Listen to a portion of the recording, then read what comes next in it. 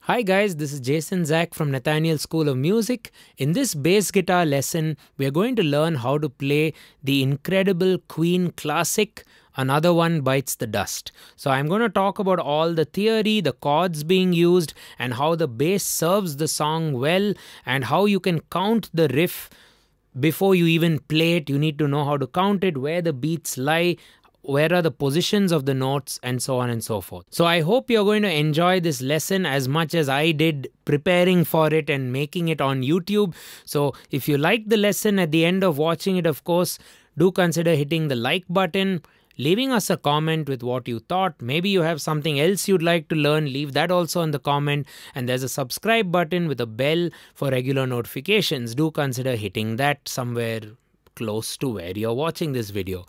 Maybe right there. So do consider giving it a click. Now, we also have notation for pretty much anything I teach, which is waiting for you on our Patreon channel. And as this is a guitar lesson, you will also have the tabs. So if you don't read sheet music, you can use the tabs. And there's also MIDI if you'd want to import it into any other DAWs or other softwares to learn it in a more fancy way. Now, there are a lot of intricacies with this bass line, so I figured I'll try and teach you every part. I'll teach you the intro of the song, which is before Freddie, of course, starts singing. Then I will teach you the verse and then the chorus where you just go, another one bites the dust, para-boom. Okay, so it's a very famous bass line. The moment you hear boom, boom, boom, you kind of know, oh yeah, it's that song, Now, there are a lot of bass lines which start like that, but this one's really famous, so I'm sure you know it. So let's get cracking. First of all, the scale. The scale of this particular piece of music is on the F minor scale, which is the relative minor of the A flat major scale. A flat has 4 flats, namely B flat, E flat, A flat, and D flat.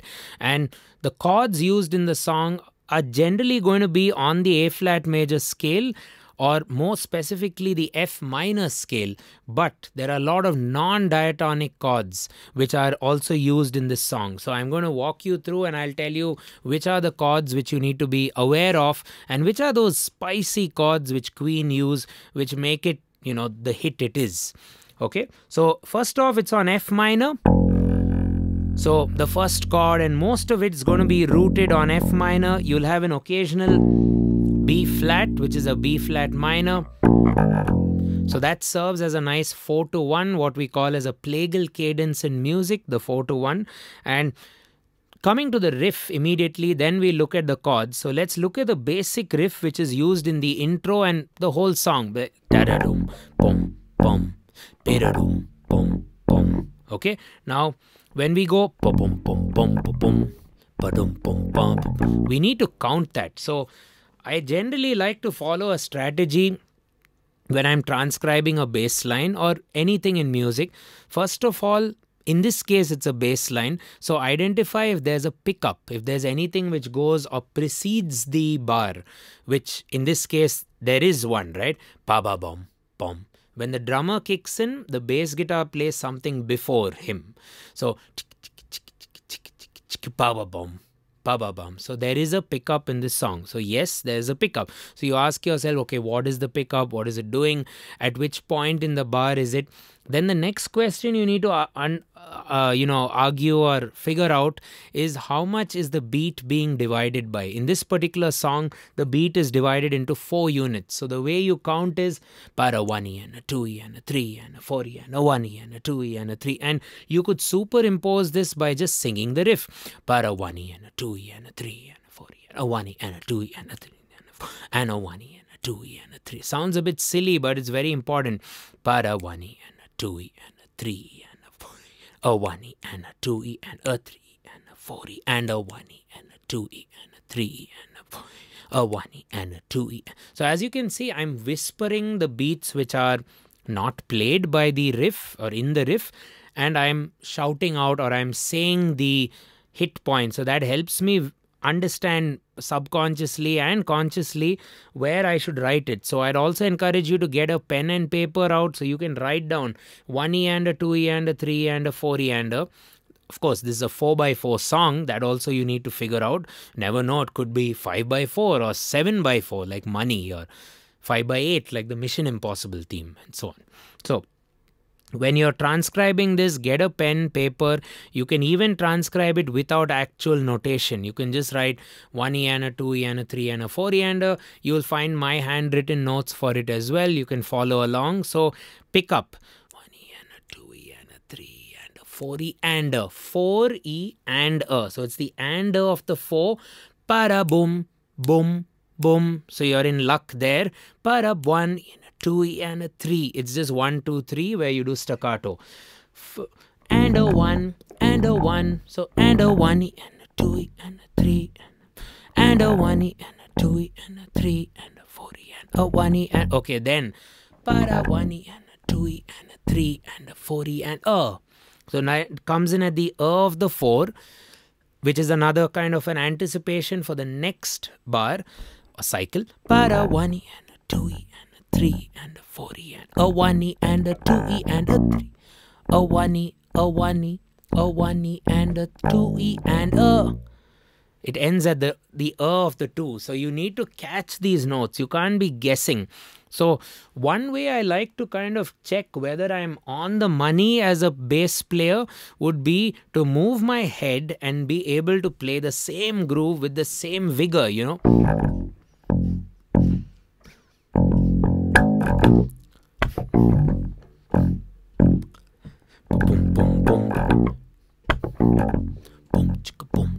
And while doing that, I also like to have this imaginary shaker person which is next to me. I'd also encourage you to have like a ghost drummer friend if you can become his or her friend. But an imaginary shaker is a bit easy because it's just going to do.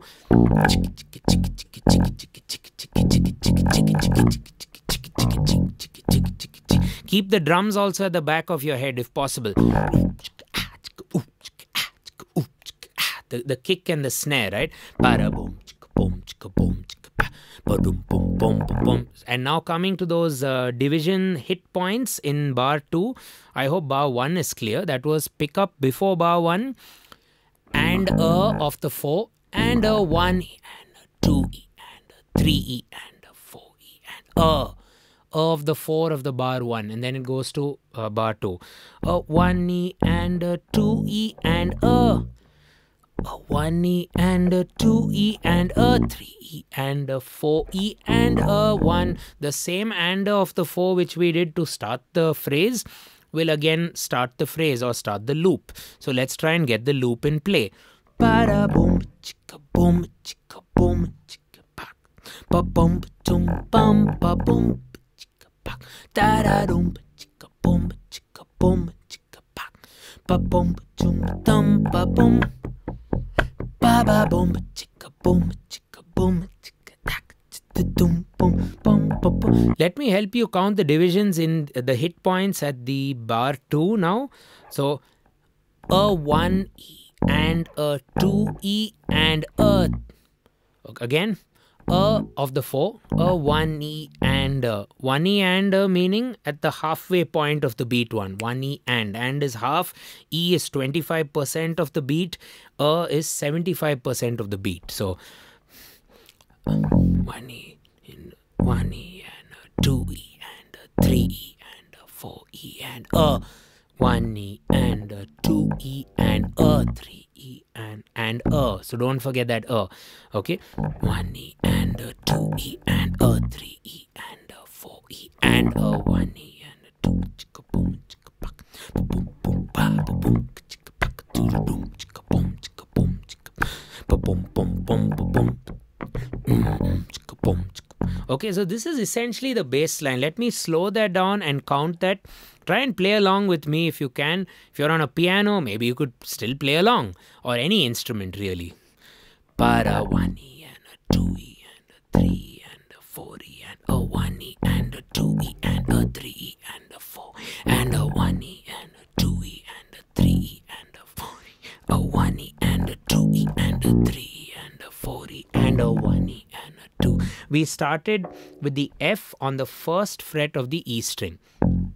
2. And then A flat I'm accessing here with the 4th fret of the E string. And the notes you're playing are F, A flat, and B flat. All notes of the F minor scale. Ba ba bum bum bum bum bum bum. For the most part, ba de dim bum bum bum bum bum ba bum ba da dum bum bum ba dum bum bum bum ba da dum. This is pretty much the bass line used in the entire song, but there are a few more variations which I'm very excited to show you. So the variation in the verse, let me just play through the verse and come to that specific point. So the bass line pretty much happens throughout the verse and the chorus. For the verse part, you play the same bass line. Steve walks very down the street, which is brim pull way down low. Okay. Dun dun dun dun dun dun dun dun dun dun.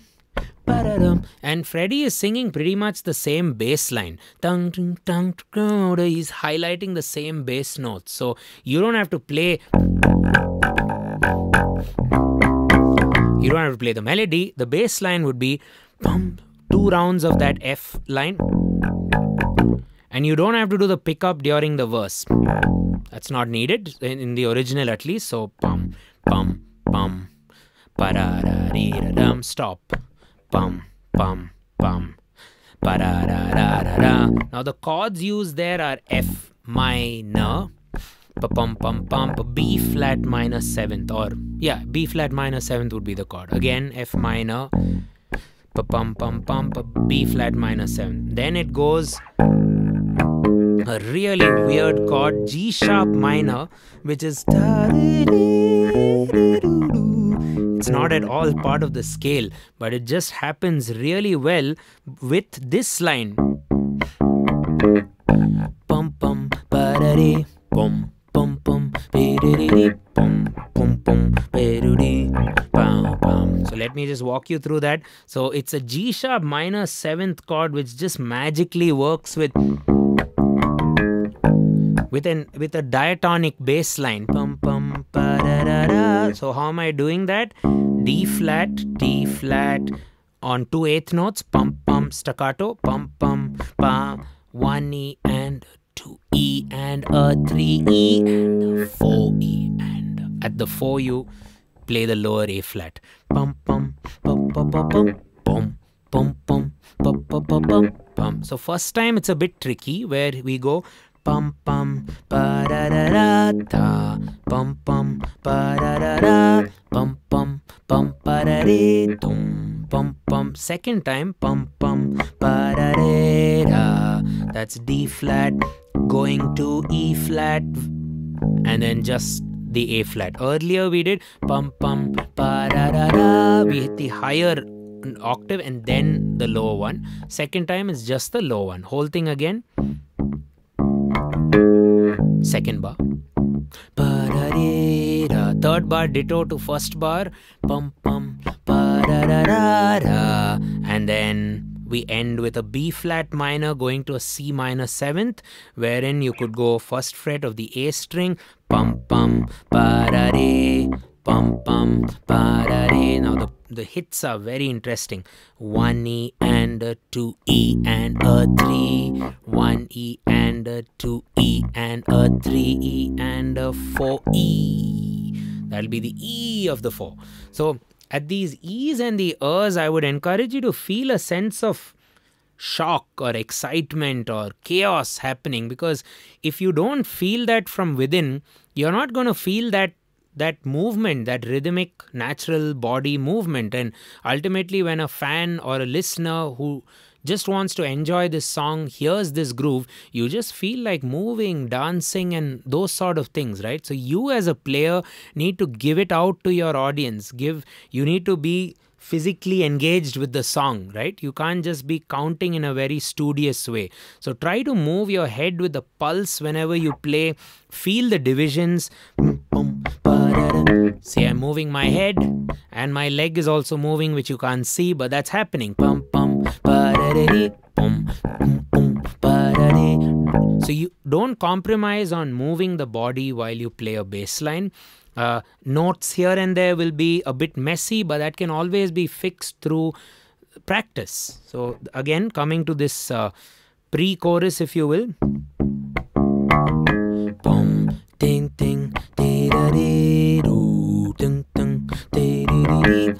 So it's always a whack on the on of the fourth, isn't it? Tung, tung, and a starting two notes, which is at the one and the and of the one. Pum, pum, pa-da-da-dee, tum, pum, pum, pa-da-dee-do. Third bar. Pum, and now the turnaround. Pum, pum, pa-da-dee. 1 E and a 2 E and a 3 E and a 4 E. The E of the 4. Pum, pum, pum, pa-dim. Pum, pum, pum, pa-dim. Bam, bam, bam. Back to the chorus or the verse. Depends on the structure, of course.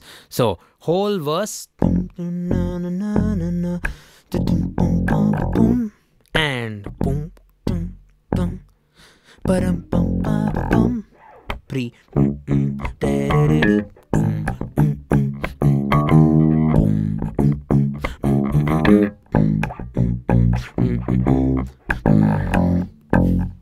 okay, coming to the last part of the song, which you kind of 90% know, but there's a small articulation at the end which we have to learn. So, chorus. Another one bites the dust. Same thing. Another one bites the dust. And then pa ba ba bites ba ba ba. You do the pickup there. So after the second cycle phrase, ba ba bum bites. Another one bites. Another bum bum bum. And then the turnaround of the chorus would be a G minor of all the chords coming into the F minor. It's almost making it like a Dorian song, you know, which has an F minor and then a 2 minor, which makes it a bit of a Dorian borrowed chord feel. So there's a lot of interesting harmonic content going on. Maybe we should talk about that in a future lesson, but this is more about the bass line and how you can count and play it. So the 3 rounds of in the chorus. Another one. Pick up. Now. Last time. Bam.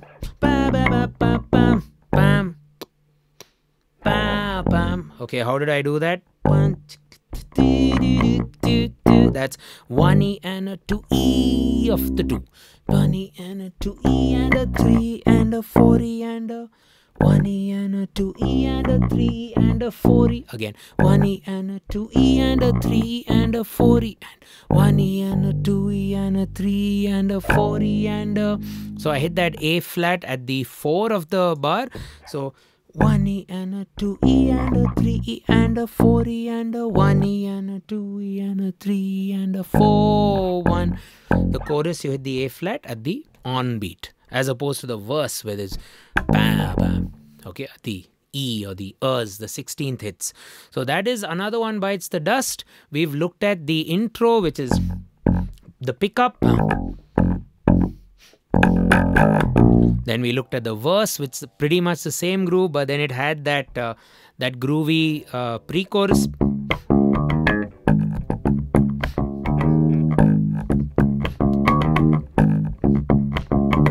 Then the pickup or the turnaround, back to the chorus, and then the end of the chorus.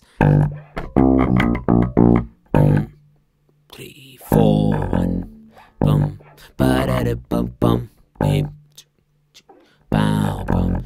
If you read sheet music or tabs, or you want to get the hang of it, this is a very easy song to go by. And I've also handwritten some notes to make sure you will get it. You just have to count the way we've been counting in the class. So just get yourselves a copy. It's all waiting for you in Patreon. Basically, there's a link in the description. Click on it. It'll take you there. And you don't just get the Another One Bites the Dust bassline. You're going to get a lot more. I also do piano, music theory, ear training, composition, and a lot of other topics like production as well on the channel. So do consider heading over to Patreon. And if you like the channel, Patreon will be a nice supplementary resource for just $5 a month to learn very well with pretty much whatever we will be teaching on our YouTube portal.